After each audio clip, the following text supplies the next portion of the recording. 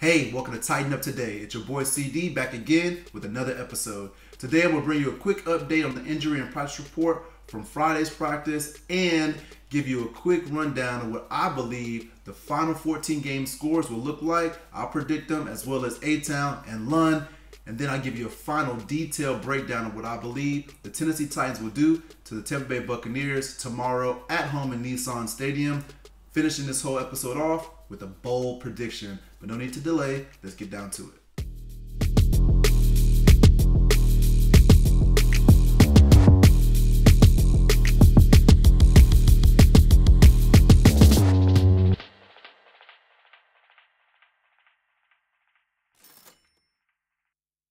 Alright, welcome back. So for Friday's injury report, Corey Davis, Nate Davis, Jack Conklin, Jarrell Casey, Rashawn Evans, and Wesley Woodyard all were full participants and are now off of the injury report. That's great news. On the other hand, we had one addition to the injury report in Kamala Correa, who was limited yesterday, is now questionable for the game tomorrow. And even worse news, Adoree Jackson, Delanie Walker, Chris Milton, and Sharif Finch all did not participate in practice yesterday and are now gone from questionable to out. That's completely out now for Delanie and for Adoree Jackson. They will be missed, especially against Mike Evans and Chris Godwin. We can use all hands on deck in the secondary. Adoree, get healthy. We want to see you back next week. All right, now, so let's jump into this week's games predictions. But before we do that, let's look at the standings after week 6. As you can see, Lund is currently in the lead with a record of 9-4. A-Town is in second with a record of 4-9. And I'm giving these two fools a head start in third with a record of 3-10. Obviously, we skipped week 7, but we're back for week 8. So let's get it. All right, first game on the docket, New York Giants at Detroit. Detroit's favored by 7 points with an over-under of 49 points total. I have Detroit winning this game 31-17, covering that spread. Chargers at Chicago. Chicago's favored by 4 points with an over-under of 41. I think Chicago wins this game 20-17, unable to cover the entire 4-point spread. Seattle at Atlanta. Seattle's favored by 3.5 with an over-under of 54. That's a lot of points, but I still think that they cover the points as well. Seattle wins this game 34-24. Remember that Mohamed Sanu just got traded to the Patriots as well. They're missing an offensive weapon in Atlanta. I think that hurts them.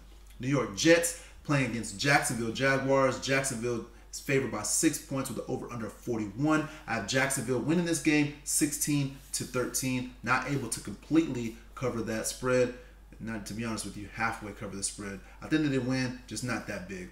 Philly at Buffalo. Buffalo, 1.5 point favorite. In Vegas, if you get less than 3 points, that means that you're really not the favorite. Just remember that. Over-under 43 points. I have Philadelphia winning this game on the road 20-17. Cincinnati at Rams. The Rams are favored to dog these guys out by 13 points. The over-under is 48.5. Cincinnati is just bad. I thought the Dolphins were bad. The Bengals are bad. The Rams are winning this game 27-13, able to barely cover the spread. It's still an NFL team now.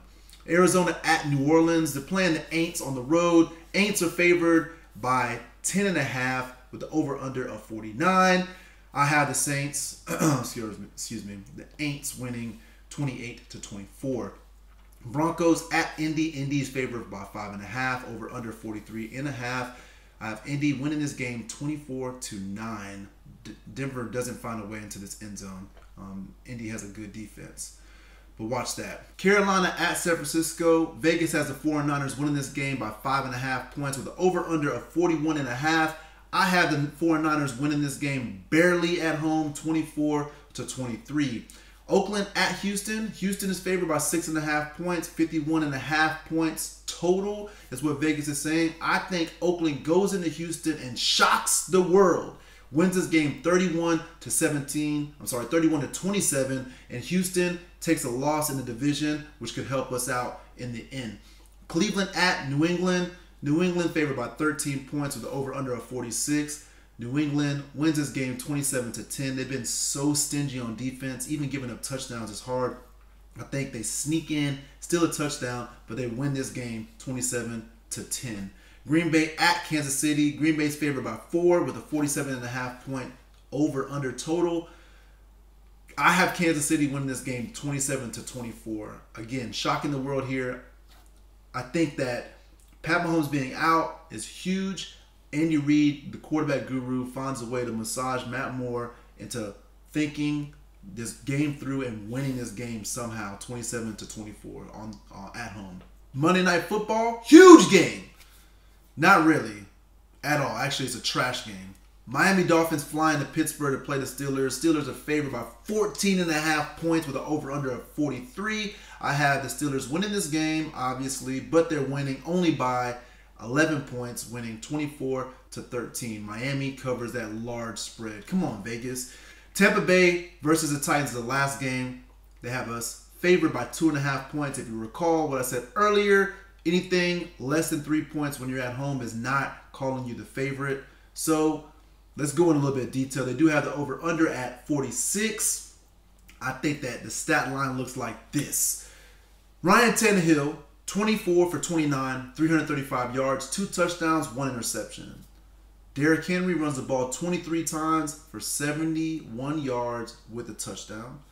Dion Lewis runs the ball 1 time for a measly -2 yards, but he does catch 2 passes for 16 yards. And Rod Smith, our new running back that we acquired a couple weeks back, finds his way on the stat line, gets 2 carries for 7 yards. Corey Davis has 4 catches for 86 yards, no touchdowns.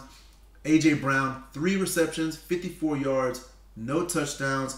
Tajay Sharp, 2 receptions, 25 yards, no touchdowns. Jonnu Smith, 3 catches, 33 yards, no touchdowns. I still think he has a big game with Delaney being out. Blocking downfield for the run game. We'll see him making some big plays today.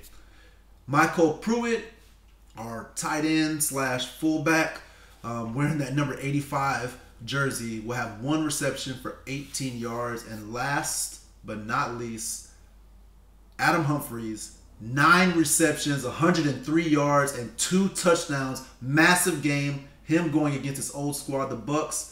Watch and see. So I have the final score again: Bucs at Titans. Titans favored by 2.5, over/under of 46. I say the Tennessee Titans win 24-20. That is 2 Ryan Tannehill touchdowns, pass to and catching both. Adam Humphries with 2 touchdowns. Derrick Henry, number 22, with 1 rushing touchdown and a Cody Parkey field goal to top it all off. Now, it's that time of the week we all been waiting for, my bold prediction. But before we do that, let's go back to Week 6's bold prediction. Run it. All right, so Harold Landry didn't have the huge game that I expected with both Sharif Finch and Cameron Wake being out, but he still had a solid game with a stat line of 6 tackles, 1 assist, 1 tackle for a loss, but that tackle for a loss was not the quarterback, so he did not get a sack. Not 1 sack, not 2 sacks. Didn't get a forced fumble, but that's old news. Week 6 was so long ago. We're at Week 8 now. So let's go ahead and press forward. Week 8, brand new me, and I got the answer this time. Week 8's bold prediction: Adam Humphries leads all wide receivers, that's both Titans and Bucs, in targets and touchdowns. Obviously, the 2 touchdowns, that leads all wide receivers.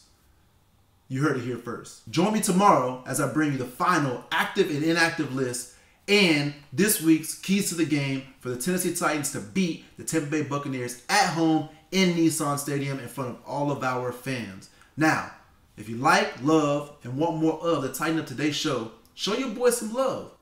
Click that like button, subscribe, click the notifications bell, get yourself an update for tomorrow's episode. And before you leave, why tighten up tomorrow when you can tighten up today?